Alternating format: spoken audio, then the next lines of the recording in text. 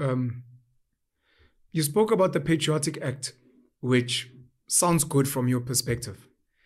It cannot be that as a family, we've got someone in the family who's constantly going into the streets, talking rubbish about us, and asking for attack. When we go and apply for jobs, when we go and take out loans, they're like, no, but someone from your home has told us that you guys are abusive, your dad's an alcoholic, there's no way. And you're saying, we are going to set an act in this house that anyone who speaks ill of our family, we what's it called? Disown. We're going to disown them and we're going to publicize it so that people are like, anytime I hear Rutendo speaking about Zimbabwe, Zimbabweans have said he's not one of us. So don't judge us based on him. No. Sounds good. No, I'm just saying as a concept. Okay. But for some people, that's where they start speaking about limiting freedom of speech. You're not allowed to criticize North Korea. We've got a North Korean here and people are like, no, but this person was sent by the West. I'm just saying this is how you create a villain from a Western perspective. Yeah. From a Western perspective. To be like, this Patriotic Act is not a legit thing to say you're speaking ill of the country.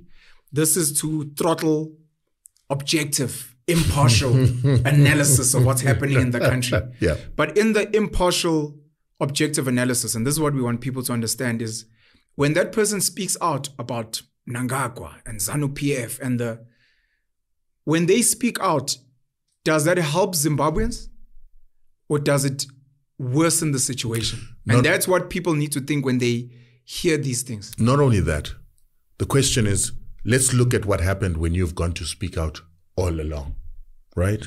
So you look at this issue where I've just created a picture for you that a bed was laid for an opposition to take over power so that we reverse Zimbabwe's foreign policy and we reverse Zimbabwe's internal policy of taking land and restitution to blacks. Correct.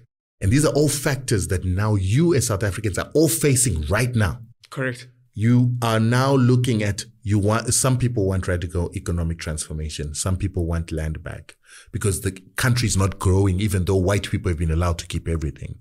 And you also got foreign policy decisions like, do we partner with the Russians? Do we partner with the Chinese that are the biggest traders we are having at 60 billion?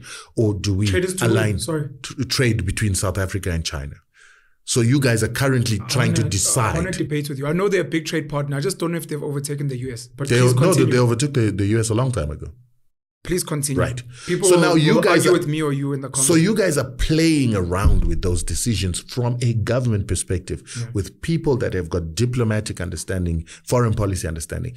All of a sudden you've got two South Africans not elected by the South African people. Boom, they go to Congress and they start making statements and decisions that South Africa needs more NGOs to put pressure on the government and you need to fund more NGOs. But yet South Africans back home are complaining that NGOs are stopping us from taking away hijacked buildings. NGOs are stopping us from chasing away illegal foreigners. And now you got two individuals going to make decisions for government and make decisions with a foreign government.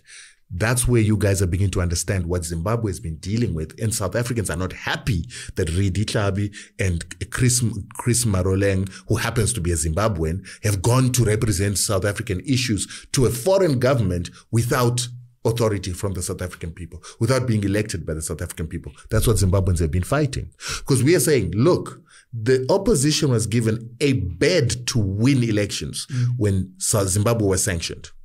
Zimbabwe was at war. And those factors should have made the opposition win in 2000. They even won the referendum. They were able to stop the Zimbabwean people voting for a new constitution because they won the referendum. But 3 months later, they failed to take majority in parliament where they lost by 4 seats. They got 57 seats. ZANU-PF got 61 seats. That's a very good performance by the opposition. An opposition that had been formed 6 months before. But instead of them accepting defeat, they went to the world and said, we were beaten. We were victimized. And that's not what happened because then they wouldn't have won the... We saw photos of the guy Murt. That was later. Oh. So here they were not beaten. And don't you guys rig elections in Zim? Hold on. Sorry. So here they were not beaten.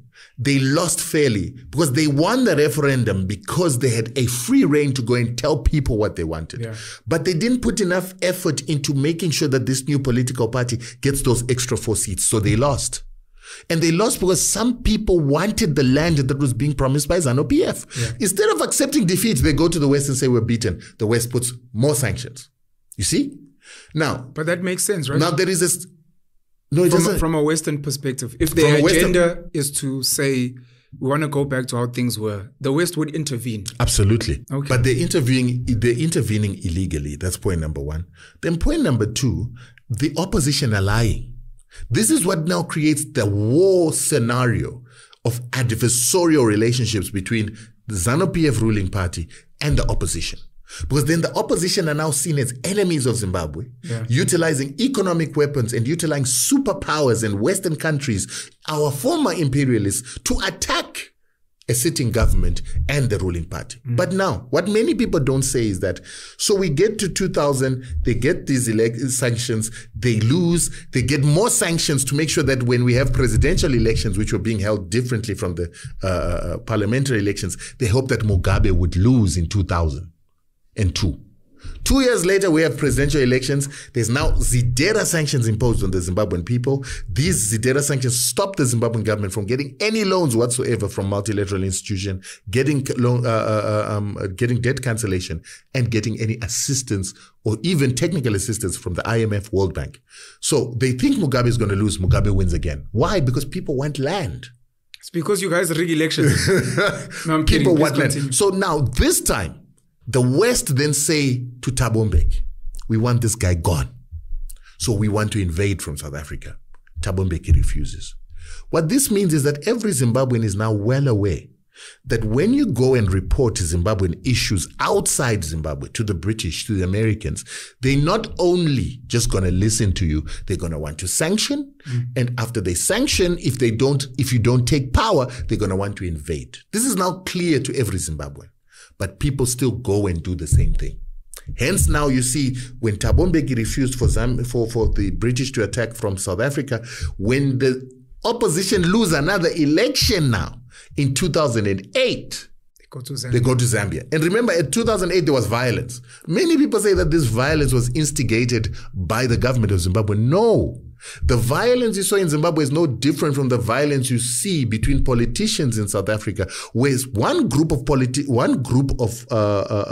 supporters are looking at another group and saying, you are using economic weapons to kill me, to separate my family, to make me suffer, to kill the hospitals, so that you force me to elect your leaders. That's violence. There's extreme political violence, especially in KZN, where even people within the same party kill each other for seats and people kill each other for tenders. So that is a real thing. But at least you guys can see the war where they use guns versus guns.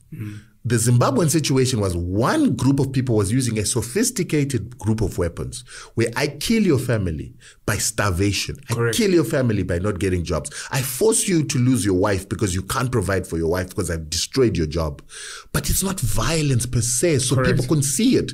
But then ZANU-PF members started being politicized to understand that, no, it's a form of violence. They're killing you. We've got you on your They're knees. You're gonna beg. You're gonna say beg. sorry. And so they began to use the only form of violence they knew, which is physical violence. Yeah. When they used physical violence, the physical violence was portrayed as barbarism of these guys, but they could not also show the violence that it killed 5,000 people from cholera because of the sanctions, that it killed people from suicides because of an economy that had been depressed by these smarter guys who have got a smarter form of weapons. That's what caused the violence you saw in 2000. Can I say something controversial? Yeah.